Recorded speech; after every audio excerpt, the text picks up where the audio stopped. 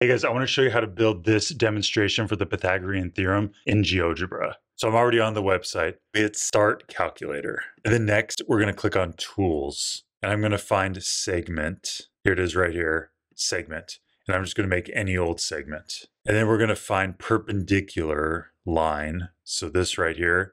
And we're going to click on our segment. And then now I can just move this back and forth. I'm going to line it up with this point A. And now I have a perpendicular line. No matter what I do, if I move around this B, that will always be perpendicular. And then next, I want to go back to segment and let's make our triangle. So we'll click here and I'm just going to click any point on here and let's connect these 2 points here. Now, if we go back up to move, we can look at our triangle. And because I define this as a perpendicular line, this will always be a right triangle. Then to keep things neat, I want to hide this perpendicular line. So if we click on it, we can hit here, go to settings, and here where it says show object, we'll turn that off. And then we can X out. And now we can't see the perpendicular line anymore, yet it still maintains the property. And then while we're at it, let's get rid of this grid. So no axes and no grid. Now we have our right triangle. Next, we want to make the squares off of the right triangle.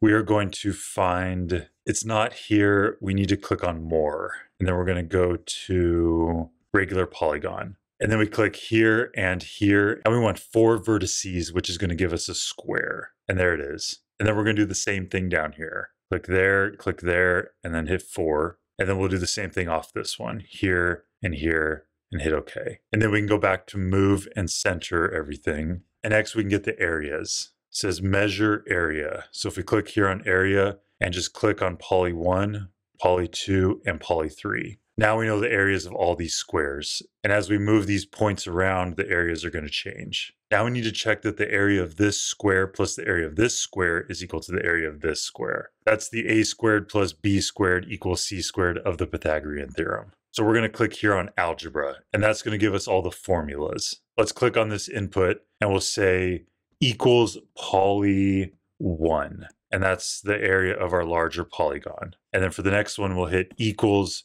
poly 2 plus poly 3. And you'll notice these are identical.